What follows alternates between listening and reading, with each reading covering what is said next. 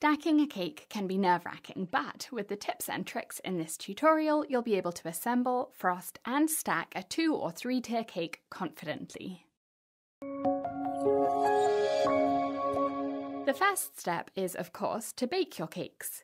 I'm using my perfect chocolate cake batter, and the recipe on BritishGirlBakes.com has a table with the ingredients for different sizes, from 6-inch to 10-inch, and 2 different heights, standard and tall.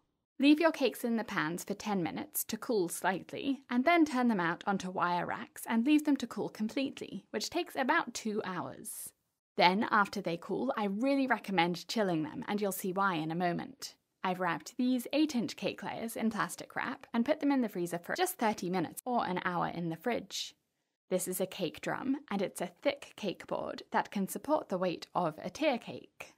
Starting with my 8-inch layers, I'm assembling the bottom tier of the cake first. Spread a dot of buttercream onto the middle of the cake drum, and then push the first layer of cake down onto it.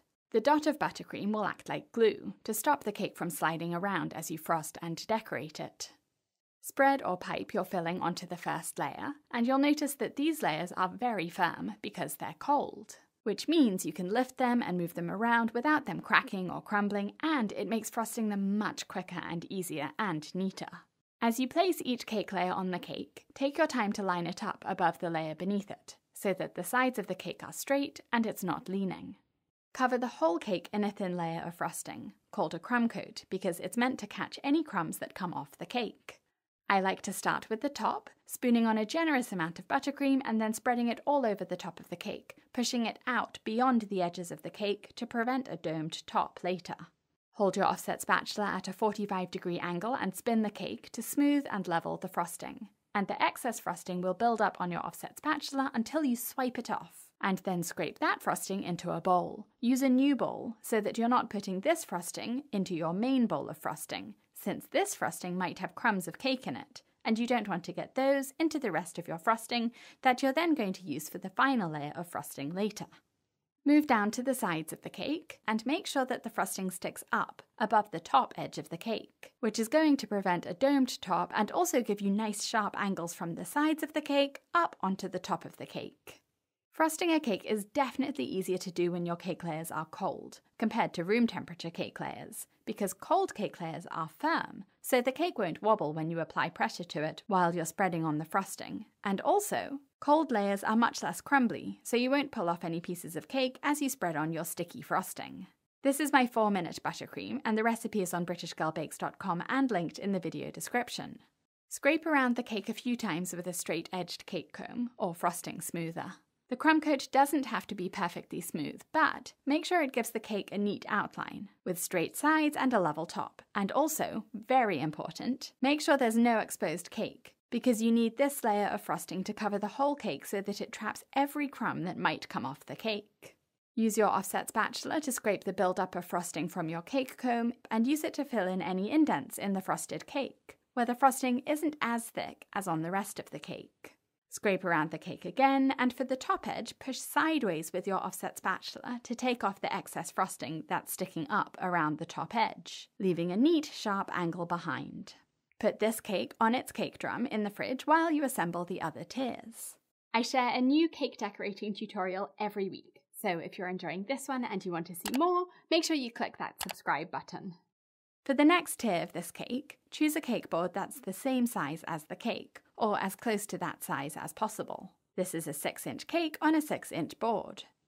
Attach the first layer with a dot of buttercream, add your filling, and then place the next cake layer directly on top. This is a short 6-inch cake made with my small batch chocolate cake recipe, which is on BritishGirlBakes.com and linked in the video description. You can see that my cake layers aren't perfectly flat. Instead of leveling them, which would take away from the height of the cake, I'm using my filling to create a level top before adding the next cake, and filling in any gaps with more buttercream. This is perfectly fine if you're going to chill your cake until a few hours before serving it, because when this buttercream gets cold it firms up, and will hold everything in place so you don't have to worry about drooping or bulging or leaning. If you want to level your cake layers, use a serrated knife like a bread knife to trim off any domes so that the top of each cake layer is flat. Cover this cake in a crumb coat as well, put this cake in the fridge to chill, and repeat the process with the rest of your cakes. This little 4-inch cake will be the top tier of my 3-tier cake, and I've assembled it on a cardboard cake board which I've trimmed to be the same size as the cake, because I didn't have a cake board as small as this cake.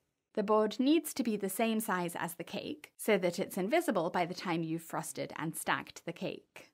To frost the cake, it's easiest to use a larger cake board as well, with a non-slip mat, and then place the cake on its little cake board on top, and then frost the cake. This way, the frosting won't get all over your turntable because the large cake board at the bottom will catch it all. It's also easier to move the cake around when it's on a bigger board, so that you have something to hold onto when you pick it up and put it into the fridge. Okay, once the crumb coat has set, which takes about 30 minutes in the fridge, you can spread on the final layer of frosting, or pipe it on. Chilling the crumb coat makes it firm instead of sticky, so none of the crumb coat frosting will mix with this final layer of frosting, meaning that the colours will stay separate instead of blending, and also that any crumbs within the crumb coat frosting won't get into this final layer of frosting, so no crumbs will be visible on the final decorated cake.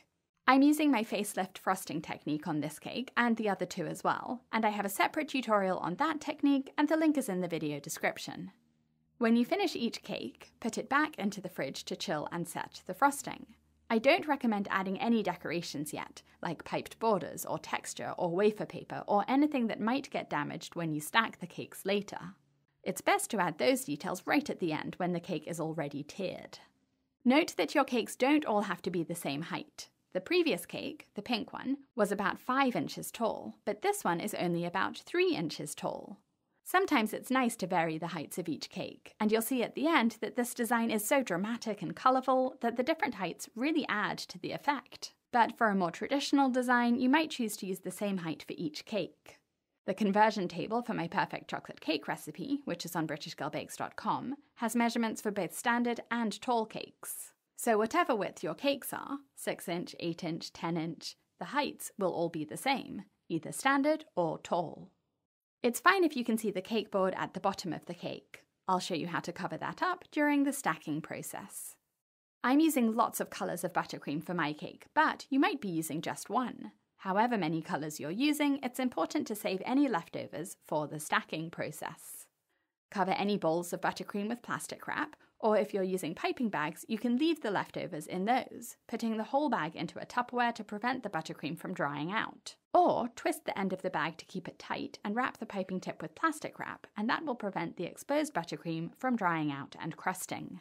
Take your time to make the top edge of each cake neat, because the edges are going to be very noticeable when the cake is stacked, and having a sharp angle from the sides onto the top of each cake makes the cake look much neater and prettier than having a rounded top edge. I have a tutorial on 15 frosting mistakes you're making and how to fix them that can help with your frosting technique. Put all of your cakes in the fridge for at least 2 hours before stacking them.